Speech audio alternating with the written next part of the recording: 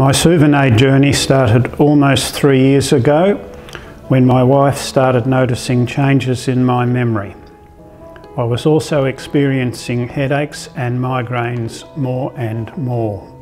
My dear wife had said she'd been noticing this for some time, and we thought we should quickly get it looked into, so we had an appointment to see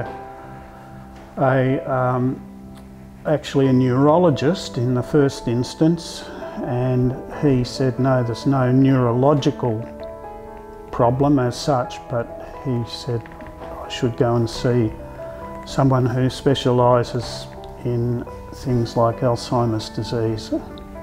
And so I trotted off to see him, and he said, yes, that's what you've got, and it all started from there. 50 years as a paediatric oncologist had prepared me to handle bad news like this.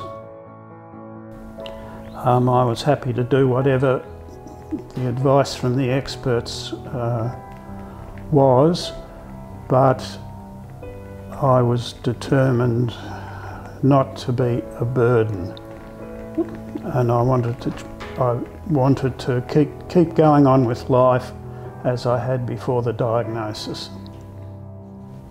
We met Associate Professor David Darby when I got diagnosed, and he quickly suggested I try Souvenaid.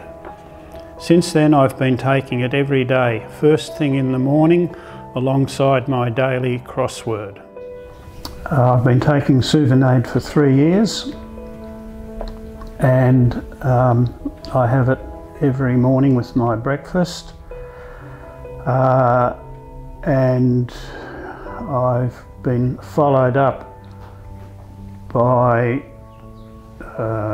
the specialists looking after me on a regular basis as per their normal schedule for someone with Alzheimer's disease, and I was very happy to be informed that my condition had not deteriorated and in fact was very stable.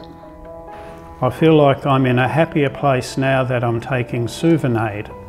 While I know it's not a cure, I feel since taking Souvenaid my deterioration has slowed and it has reduced its impact on my life.